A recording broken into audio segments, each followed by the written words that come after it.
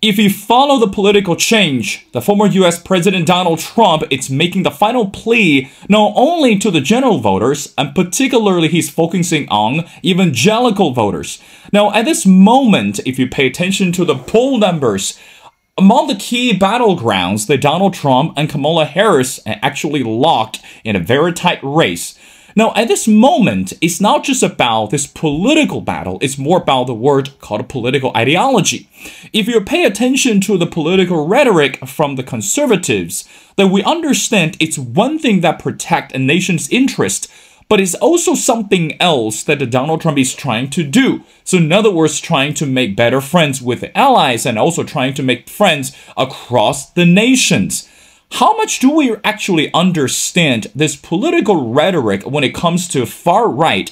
And also, what about the actors outside the US?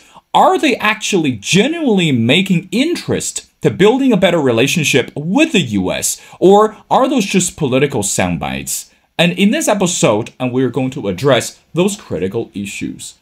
Well, ladies and gentlemen, it's my great honor to invite our distinguished speaker, who is Meg Hansen. And Meg Hansen just completed a one-year research and teaching fellowship in Budapest, Hungary, where she was a senior fellow in the Budapest Fellowship Program and the visiting fellow at the Dunleavy Institute. And previously, he served as a president of a think tank in Vermont, which was affiliate of the State Policy Network. Well, Meg, and welcome to The Missing Piece. Thank you, Will. Thank you for inviting me to the show. I'm really excited about our conversation. Me too. I'm very, very honored to connect with you. Now, Meg, again, as we mentioned before, initially when I discovered you, because this critical and amazing article that you wrote, which is entitled, America's Right Got Hungary's Viktor Orbán's Wrong. Now, before we talk about Viktor Orbán, let's talk about this whole far right or this political rhetoric from the right perspective. I mean, again, as I mentioned in the intro, Donald Trump is making the final plea to the evangelical voters. But I have to say, and again, you're the expert, that since Donald Trump appeared in this political arena, it's not just about his opinions or his policies. It's really this brand new far-right ideology. So from your perspective, let's start from the basic. How should we evaluate political performance, and especially this right or conservatism under Donald Trump? Is he actually interrupting this traditional value, and also he's creating something brand new in order to secure his political base? Your thoughts?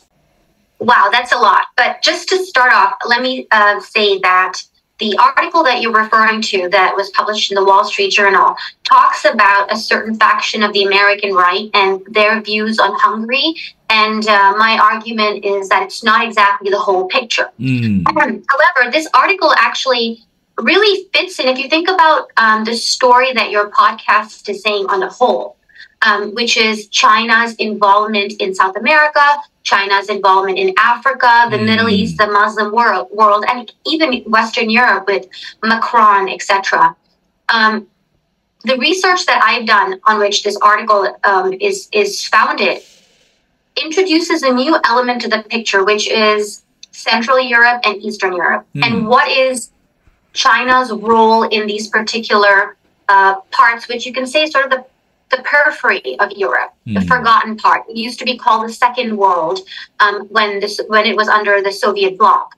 So why does that affect the American right? How does that have anything to do with the American right? Well, so China is really, really interested in the Balkans, like Serbia, but it's also interested in Hungary. And Serbia and Hungary are two countries that represent the maximum amount of foreign direct investment by China. And China has really been focusing not only on investment, but also infrastructure with Huawei, broadband technology, and including logistics and sort of transportation, all of that. Now, the difference between Serbia and Hungary is that Hungary is a part of the European Union, and it is a part of NATO, the North Atlantic Treaty Organization. And so therefore, it is an ally of the West. And this has been institutionalized. However, if you've seen the news recently, Viktor Orbán, who's the prime minister of Hungary and who has been in power since 2010, And we can talk about it later, but he will be in power for as long as he's around. He's really consolidated his power structures there. He has been trying to seduce or, let's say, court a certain faction of the American right. Why is that? Because he sort of created this narrative about what Hungary is. And this ties in with a lot of factors. The most recent being the 2015 Syrian refugee crisis, when a whole bunch of Syrian refugees and other refugees from the Middle East and the Muslim world flooded into Europe and all of that. And he stood up and said, "We don't want any refugees." So there are a lot of moving parts there. But basically, what he did is he and his party presented an image of Hungary being the sole brave defender of Christianity, of the national sovereignty, and whether that's true or not, we can talk about that. But this image is what was very deliberately presented to American conservatives, the American right, and it was sort of like a David and Goliath. Like, look at the EU. They're based in Brussels. They're a bunch of unelected, faceless, nameless bureaucrats, and they just do as they wish. They don't care about us. And now we can tie in the whole part about wokeism, or that ideology, which is gender, sexual, ideology that looks at superficial diversity, like our skin color, over merit, over character. All those factors, they basically, this narrative about good versus bad, like here's big bad Goliath, which is secular and full of woke ideology that has lost its way. And little Hungary here is David, which is fighting for the true legacy of Christian Europe. And so this narrative, like I said, I'm not saying whether it's right or wrong right now. It's sort of a complicated issue that we can discuss. But this narrative is what was sold, or they're trying to deliberately sell it to American conservatives, a certain faction of it. So the American right is not a monolith, as no faction is. There are many aspects of it. There's a part that's very much in bed with the deep state. People call that the uni party because they just do exactly what, by deep state I mean permanent Washington, D.C. So all the bureaucracies, the agencies, the intelligence agencies, the national security state, the military industrial complex, all these massive institutions, they are definitely a part of the Republican Party, the national level, the state level, that are very much in sync with that. Then there are other people who people call them rhinos, which means Republicans in name only. They don't stand for anything. They're opportunistic. But then there are others who are actually conservatives. They actually believe in free market economics. They believe in the family. They believe in the nation. They're patriotic. And they do not like what's happening with American society, the devaluation of merit, the elevation of racial division, of gender ideology for children, all of that. It's sort of complicated. So when you present this story of, hey, look, here's a good little Hungary, and that's trying to do their best, they've really had some success. Maybe not the average person on the street, but definitely within the elite conservative political circles, with which I'm personally also acquainted. There has been definitely some amount of traction. So one example could be at the Heritage Foundation. Viktor Orbán came and he was a guest speaker. I mean, there's nothing wrong with that. There are many other national premiers who come, but this was presented not because, oh, look what he's doing to his country, but, oh, look how he's standing up for his country against Brussels. And the last example I'll give is there's something known as the conservative, like CPAC. It's a conservative conference for conservative grassroots, sort of even grass tops activists, speakers, authors, thinkers. And that's a US-based conference, but it has one international conference as well annually, and it's been in Budapest, Hungary. So there you go. Well, Meg, of course, when we talk about this relationship, first of all, between Donald Trump and Viktor Orbán, again, we don't know whether it's personal or it's just diplomatic, but I want to dive into the conversation regarding China at the same time. This is something that you wrote, and I want to read it to you. I want to get your further explanation, and I quote, "Since joining Beijing's Belt and Road Initiative in 2013, and Budapest has pursued a large-scale manufacturing collaboration with the Chinese electric vehicle companies. I mean, again, we know that the Belt and Road Initiative is one of the critical, or should we say, probably the largest projects under the current administration of Xi Jinping. Now, we believe that some countries from Europe and also from Southeast Asia slowly wake up this idea that Belt and Road Initiative might not be able to work or might not be suitable for some of the countries. But meanwhile, Meg, from your perspective, by participating or by becoming this part of Belt and Road Initiative, how should we assess this economic and this, or even this political relationship between Beijing and Budapest at this moment? But meanwhile, again, I have to mention that when Donald Trump was the president in the US, we've seen this tariff war and we've seen this political division between the two countries. And Viktor Orbán, correct me if I'm wrong, seemed to be the mediator between China and the US because he's not interested in offending or, breaking the bridges for either side. So how should we understand this participation in BRI, and what does that say about Xi Jinping and Viktor Orbán at this moment?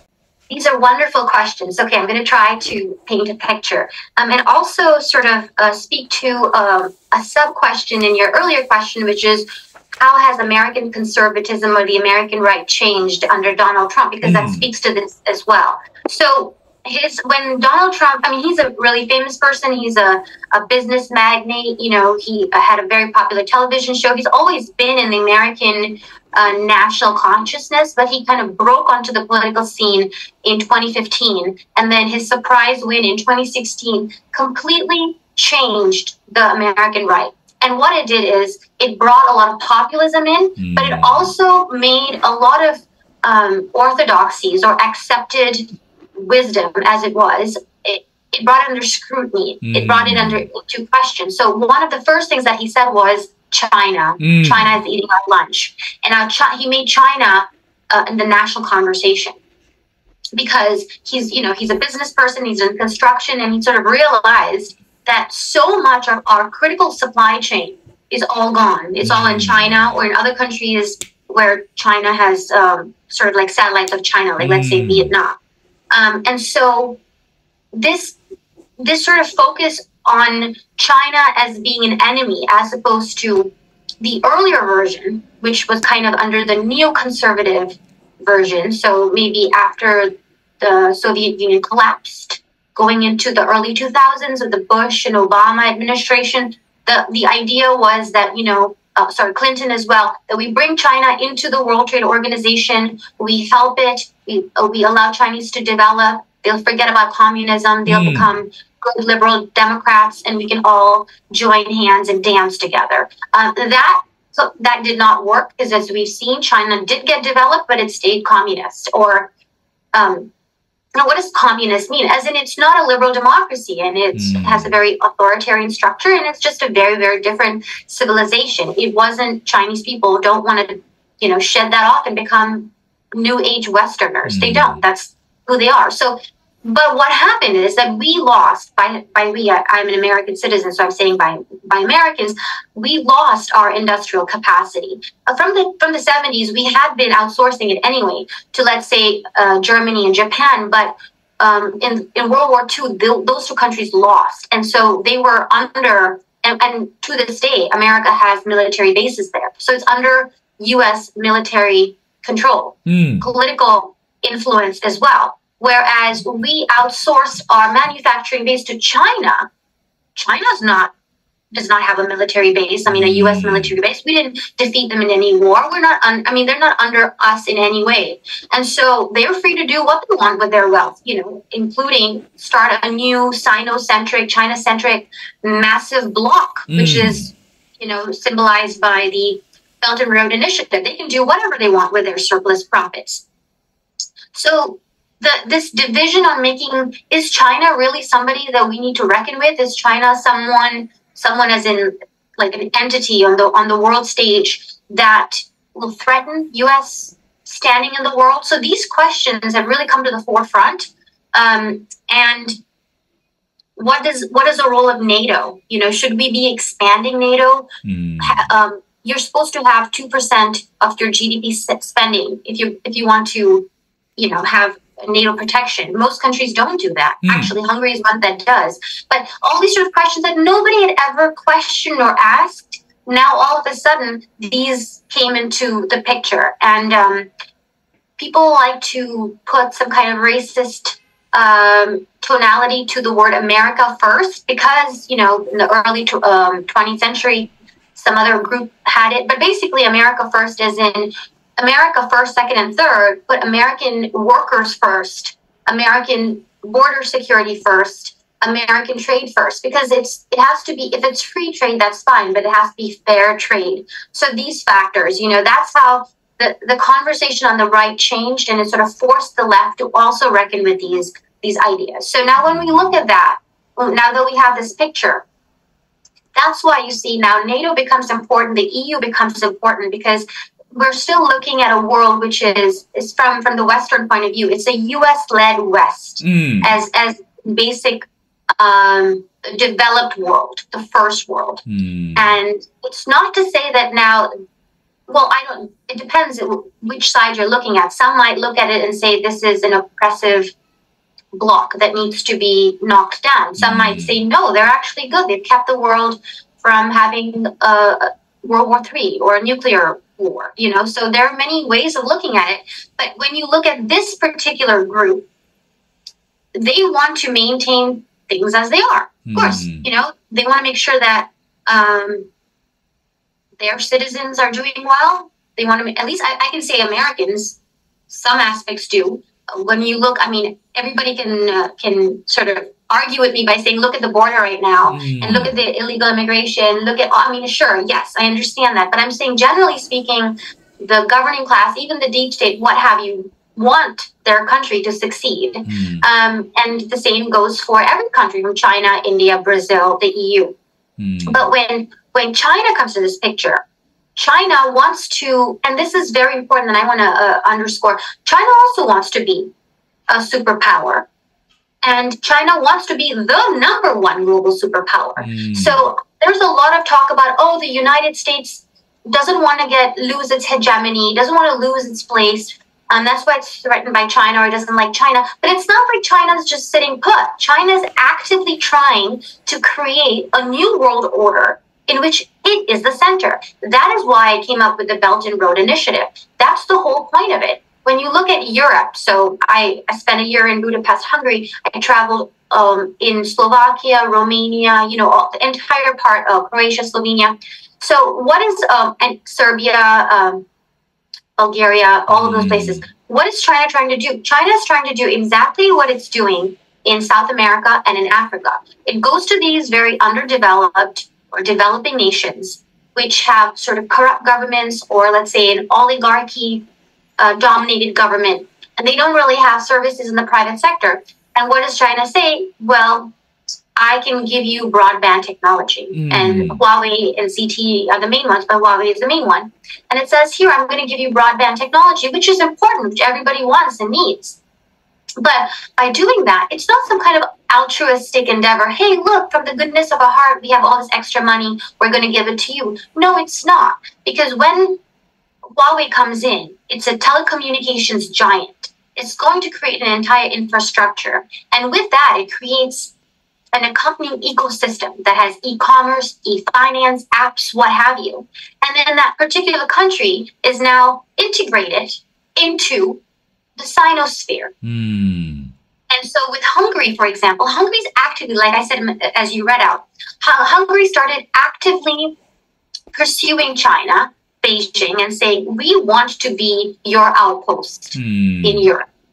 Even though actually more money goes to Germany and France. The fact of the matter is that politically, only Hungary is the country within NATO and within the EU that actively speaks out for China and thwarts various measures and resolutions that the EU wants to do to support China. So, for example, it twice blocked the EU from condemning the pro-democracy protests in Hong Kong. Why did it do that? It didn't need to do that, but it did that to show China that we are on your side. Similarly, when you look at Trump, yes, there seems to be some kind of bromance, you know, like, oh, I love you, you know, you're like, I think he said he really wants Trump to be the next president, and Trump said, you know, look at him, he's supporting me. But that's just political rhetoric. When you actually look at the facts, when the Trump administration was, you know, in power, they told the Orbán government to stay away from Huawei.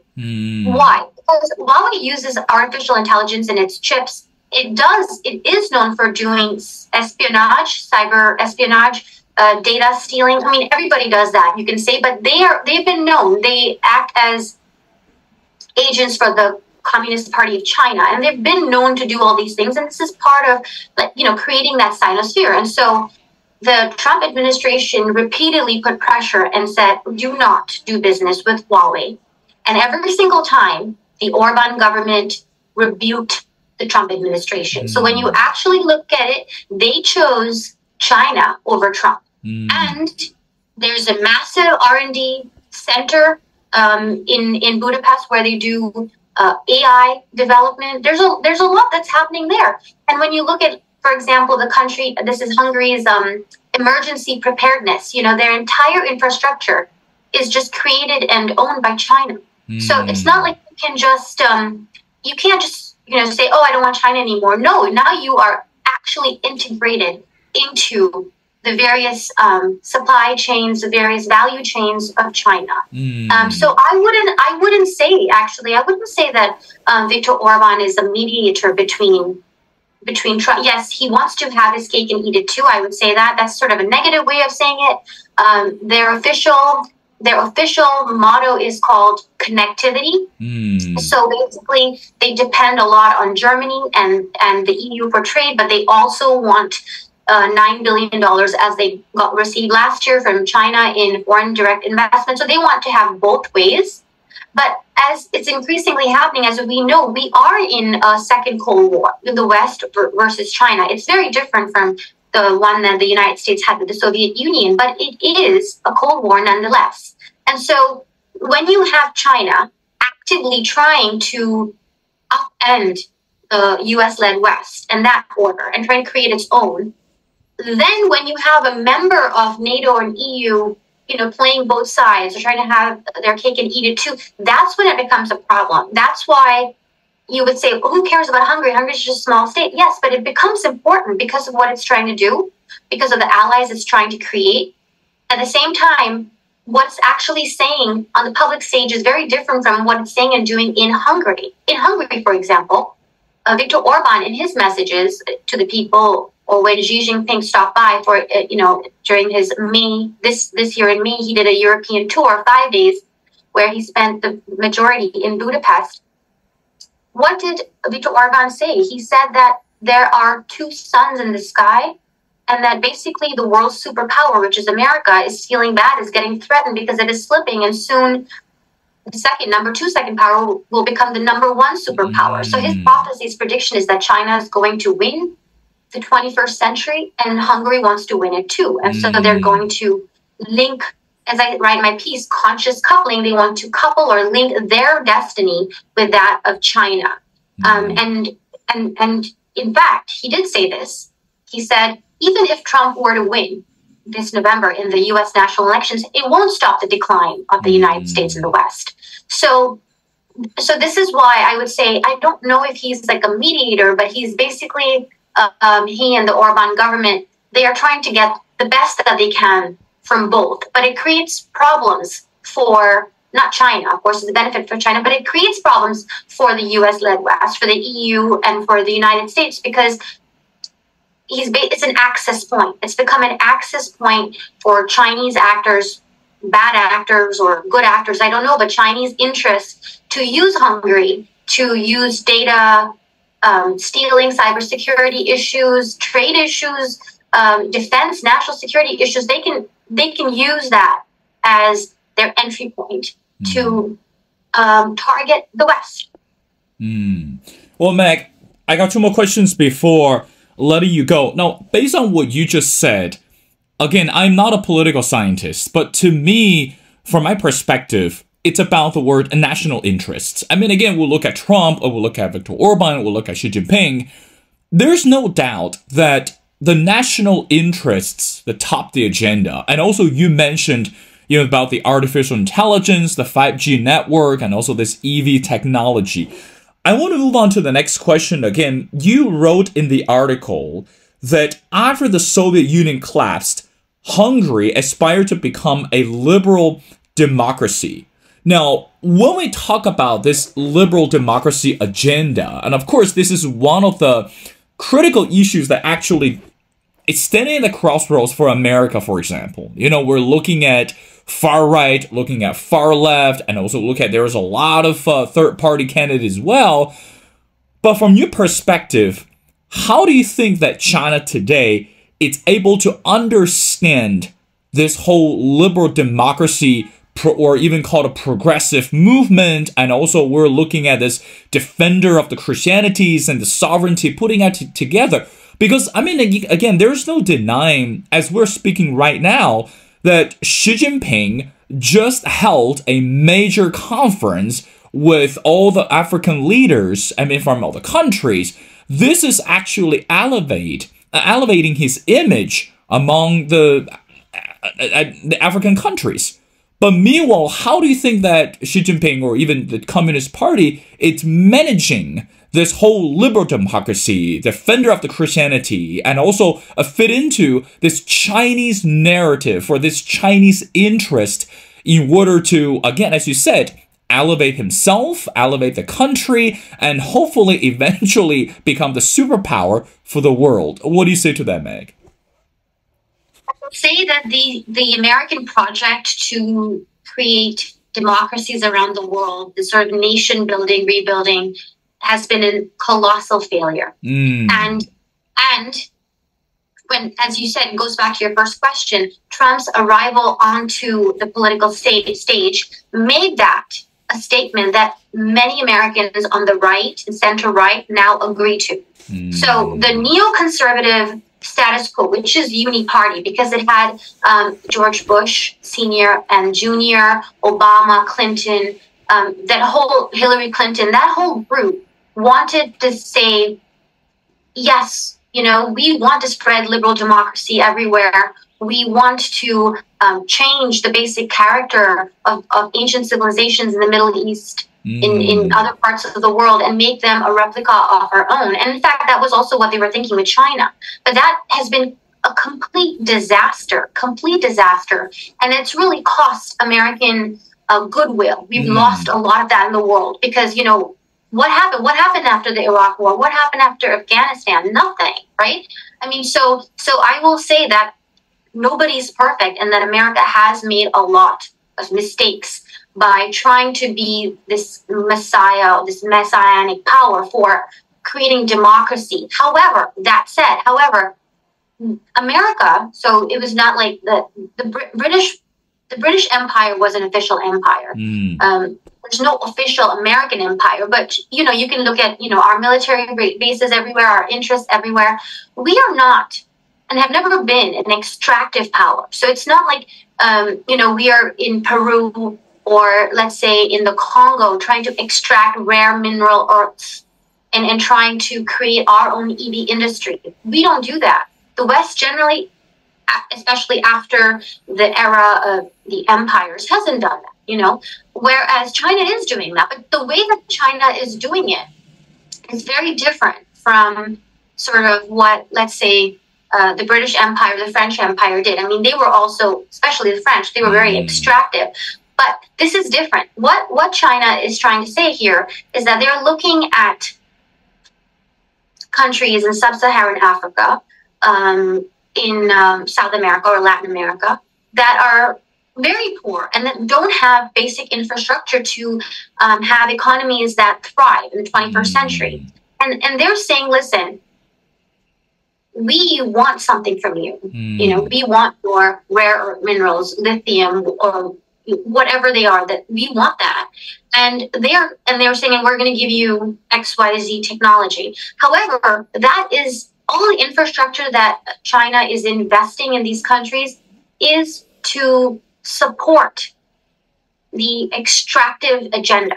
So, like I said, they're not just going and creating schools for children to study or for, to help farmers become semi-skilled industry workers. It's not like that. Whatever is being created so that it helps Chinese interests, as you said, national interests, in getting whatever raw materials they want.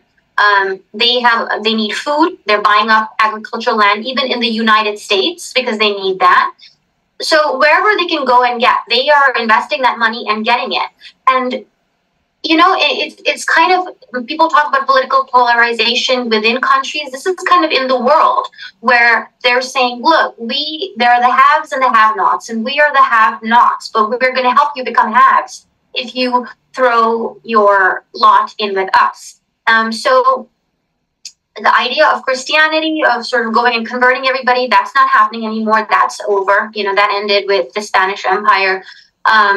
We're not looking anymore at colonizing a place. So China isn't going and creating colonies. It's not like the British were in India, for example, or the French were in Algeria. China isn't going and setting up Chinese colonies in Peru or in Congo. They're not doing that. What they're trying to say is sort of like you're a satellite state in that you do whatever you want politically, but we're going to get around all your red tape and we're going to get XYZ from you. And for that, we'll set up your entire telecommunication structure and we'll give you all the apps that you need in order to have an economy in the 21st century. And so it's, I scratch your back, you scratch my back. It's true. Now here's the thing.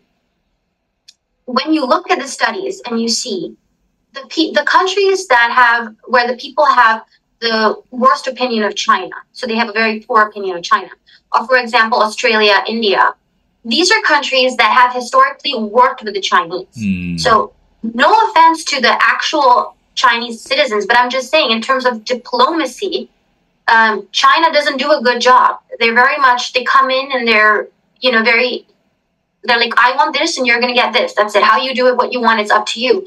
So I don't believe that all these countries, like you said, in Africa, I don't believe that they want a world that is led by China. I don't believe that. I think they do want a world that is led by any superpower that is kind, that doesn't interfere in their activities, that allows them to grow. But unfortunately, the U.S.-led West isn't doing that. We don't see them. Well, actually, I don't understand why not. You can think about it. The United States, let's say France, Germany, Japan, could create a coalition and do the same thing and go to Africa and say, here, we're going to help you with broadband technology. We're going to do this.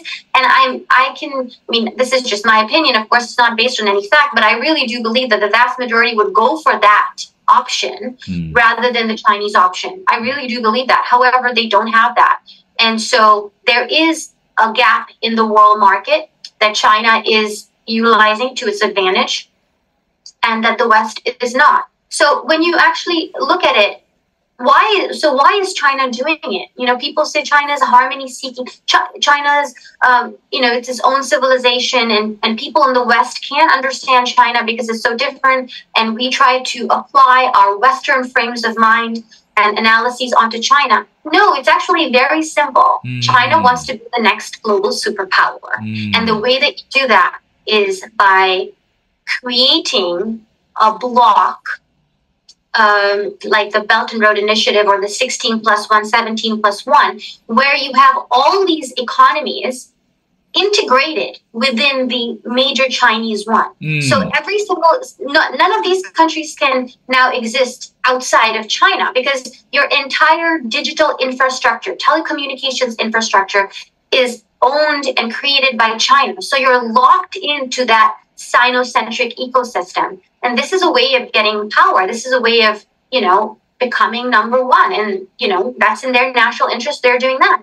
But I really do believe that the different countries who are getting into this, if they had another option, they would definitely choose that. Meg, I want to wrap up our conversation by asking you the last question. Again, coming back to what's happening today in the U.S. Again, in 2 months, we're going to see the election result. Again, we don't know it's going to be Trump or Harris, But meanwhile, going back to your article, you wrote, and I quote, Mr. Orbán predicts that illegal immigration, identity politics, and warmongering have doomed the hegemonic West, whereas harmony-seeking China will win the 21st century.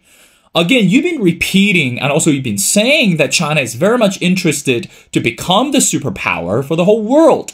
But meanwhile, when we talk about the illegal immigration, the identity politics, and warmongering, everything happening in the US, what are the expectations from someone like Viktor Orbán? What are the expectations, again, like Xi Jinping? I mean, they are paying attention or closer attention to this election. Put it very simple, Meg. Do they expect someone like Donald Trump? Do they expect someone from the far right, or perhaps even Harris, to actually solve those issues, and so that they can have better collaboration or better cooperation, not just on this political level, but also from this economic standpoint? Because again, we're seeing this country is competing with China, and we're seeing this country is leading in many ways. But how do we, and what are their expectations to see the changes from the most practical and tangible way? Your final thoughts. So I meant to push back a little earlier when you used the term far right. I don't know that this is the far right. I mean, even a conservative group would not be called a far right. I guess if you want to say, it's this odd thing about American politics where there's nothing called the far left, because you can go as extreme as you want, but you never get called the far left. But I think it's we all accept that if you get into like race supremacy of any sort, or if you get into eugenics like Hitler, that's going into the far right. So I would not, I mean, this is my take, although a lot of people on the left would disagree, but generally speaking, nothing that the Trump administration did in its first term of 4 years falls under far right. I mean, the Trump administration governed just like any other regular center-right conservative administration. He might talk a big talk and get into trouble with his tweets, but I don't believe that anything said or done falls under the official definition of far right. However, like I said, there has been a tumultuous change, like a paradigm shifting change in what it means to be somebody center right or an American conservative post Trump. So there has been a very big change in the Republican Party. And yes, there's a lot at stake. There is so much at stake at this upcoming election. If you've looked at any of his rallies, any of now it's Trump and Vance, JD Vance is the vice presidential nominee. When you look at the amount of people that are supporting him, it seems to be that he would win in a landslide. I mean, all the polls, if you believe them, are putting him at several percentage points above Harris. However, like you said, there's so much at stake. It's not going to be a regular election where, okay, the best person wins. No, like I said, identity politics or wokeism, there are so many people who benefit from that. There are people who benefit from the warmongering. There are people who benefit from having the old neoconservative status quo. There are people who still want to engage in nation building. So there's a lot of the people who are in power that still want to stay in power. The American people, the vast majority of the American people, do not agree and do not want that. But how easy is it for a populist candidate to break through the two-party system that we have, in which basically permanent Washington, so all the agencies, the bureaucrats, they decide who is acceptable. You know, okay, maybe this time it's going to be a Democrat, this time it's going to be a Republican, but as long as the president does not upend the status quo, they're okay with it. Here you have Trump and Vance saying that they will do that, that they will completely change everything. So yes, there's a lot at stake. And what can Xi Jinping expect? He can expect, if Trump administration wins, to see pushback. Definitely. He can see that he can have pushback. Now, it's not like the old Cold War, obviously. There is massive amount of economic entanglement between the United States and China. And even if we've reduced our imports from China, we're still importing from countries whose supply chains depend on China, like Vietnam, for example, or Mexico. So it's not something that can switch off. But yes, I do believe that if Trump wins again in his second term, we will see in place a 5 to 10 year program to either develop technology, AI, bring back our manufacturing, create new manufacturing, sort of reshore that, and I guess not just de-risking, but decoupling.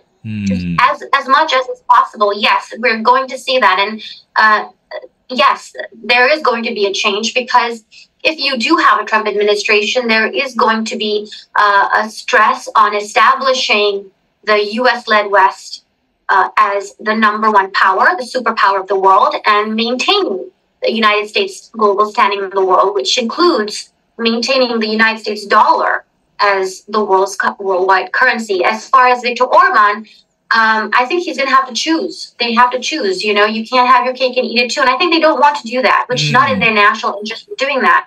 But I do believe that despite having defied the Trump administration and having gotten away with it, definitely the Trump administration will say you have to choose. If you're going to be within the European Union and the NATO ally, you're going to have to play with us. You know, you can't keep biting the hand that feeds you. You have to be with us. So I would say a reassertion of American exceptionalism, a reassertion of American dominance and leadership on the global stage. That is what you can expect if somehow they allow Trump and his partner to win. I mean, there's a lot that's going to go on. It's very, very complicated and messy. But if we have a new Trump administration, then these are the things that these other national leaders can expect.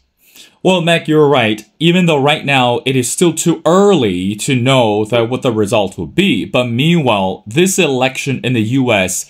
not only will affect the lives domestically, but also internationally. We're seeing, again, the bigger actors such as China and Viktor Orbán from Hungary, and also, like you mentioned, France and Germany. They're all watching how this election is going to pay out. But again, at the end of the day, it is critical as we continue our conversation, continue to understand the interest from all the players. Well, ladies and gentlemen, it's such an honor to speak to Meg Hansen. Again, Meg Hansen just completed a 1-year research and teaching fellowship in Budapest, Hungary. Again, she's an amazing speaker where she served as senior fellow in Budapest Fellowship Program and a visiting fellow at the Donabé Institute. Well, Meg, thank you so much for your time. I mean, it's been a pleasure, and we are amazed by your insights and expertise, and not only from your writing, but also from your study and research. We love to have you back on the show as we continue, and hopefully next time we talk, it will be after finding out the election results.